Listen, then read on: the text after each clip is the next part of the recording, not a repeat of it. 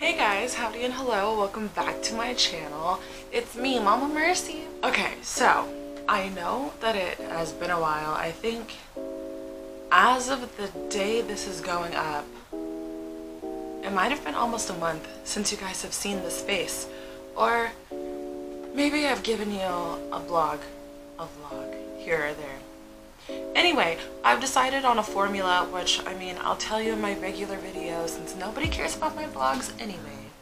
But basically, I think I'm just going to, I might be taking like little hiatuses every here and there and then just vomit content on you. I don't know, we'll see. But basically, today it is Asian Heritage History Month, which means for this month I will only be doing books and reviews of works done by authors of Asian descent. I actually have some really juicy things lined up. Some of them I haven't even read before. So yeah, let's just get into it. Let's get started. We're starting this off with Julie Kagawa's series, The Iron Fae.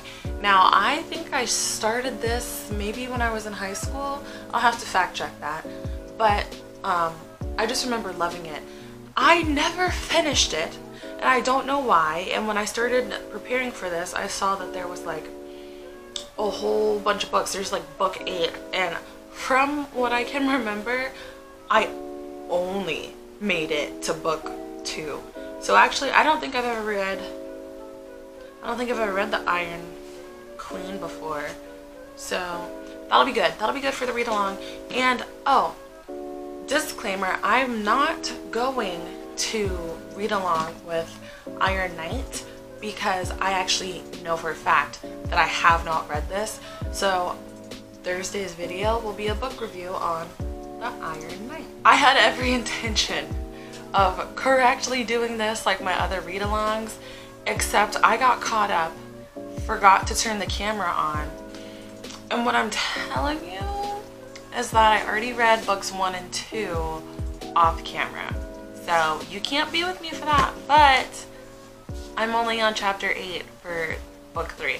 So I will put that in here, we can read it together. But before we get started on that, I have a few questions. Like, book 1, also, oh, spoiler alert, okay? There you go. By the end of book 1, like, Megan is so in her feelings over Ash, which, I mean, it's dandy, like it's a spicy romance, love that, but my question is why? Like, from what I saw, you don't know him. You met him really once. You saw him once at your house. You saw him again when he tried to kill you upon your entrance into Fairy or Arcadia. And then you actually met him at the little dinner party that your parents threw, in which you danced and he ended it with, "I'm gonna kill you." Like, to me, I don't see where it came from, because from that point on she was like love drunk over the dude. Like, Grotmalkin was like, "Don't lose your heart to a winter prince." And I was like, how's she gonna do that? Does she just, maybe it's a love at first sight thing. Okay, but that was really my question about book 1. Moving on to book 2, I don't understand what she doesn't understand about the fact that she's not in love with Puck, or like maybe I don't understand what Puck doesn't understand about it.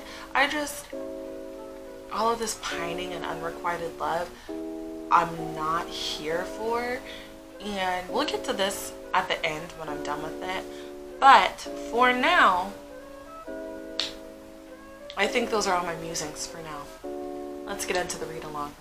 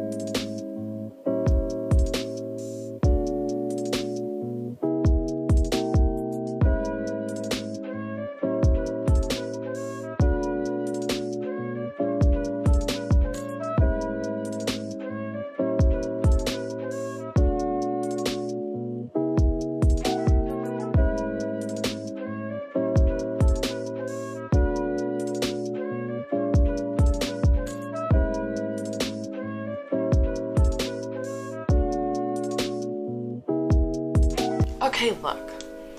The fact that I just cried while reading about Megan's fake death, even though I knew she wasn't going to die because there's like 20 books after this, is not the point. The point is, how dare Julie Kagawa try to get me like that, okay? I am icier than ash. I don't have emotions. How dare you try to make me think that I do? The audacity. That being said, look, about the Iron Queen, this took me a hot minute to read. I finished Iron King and what's the other one? Iron Daughter in like 2 seconds, okay? And those are books I already read. So I thought I was gonna fly past this one too. However, that was not the case. Maybe here in the book, so by chapter, oh no. By chapter 14, things had really slowed down for me. Pretty much from when Megan agreed to help her father, Oberon, and Queen Mab. That's where everything really slowed down for me and didn't really pick back up until they were already in the Iron Kingdom. Like, when it picked up was when Razor showed up, the gremlin. Ugh, love him. Like, oh, cute little bat thing. It sounds so cute in my mind and creepy. But anyway, the respect that everybody had for Megan after she offed herself. My only thing, like, I understand that she wants Ash to live. I just don't know how I feel about her constantly releasing him from his promises. Like, what's up with that? But I guess I get it. I just want them to be together again. I don't really care. There better not be anything with Glitch. When you see me in 2 days, I better not be reporting anything about Glitch. It just needs to be a happy reunion between the two of them. Now, the last thing I will say is part of the reason I got all of these special edition books when the new covers got released is because they have excerpts from, I guess they're not, I think they're excerpts from like novellas that are still involved. I don't know, I have to read the novellas too, but they give you different perspectives and then continue the story that way, which I personally think is really cool and not something I thought about doing at all. Thought I was original. Who's original nowadays?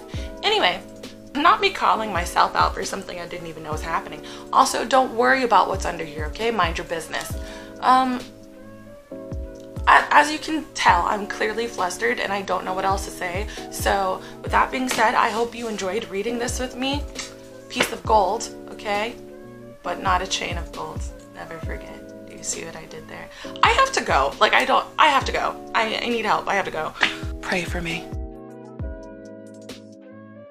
Thank you guys so much for watching this video. If you like this video, please don't forget to hit that bell notification and subscribe so that you know when I'm posting more Fae content. And I will see you in the next one.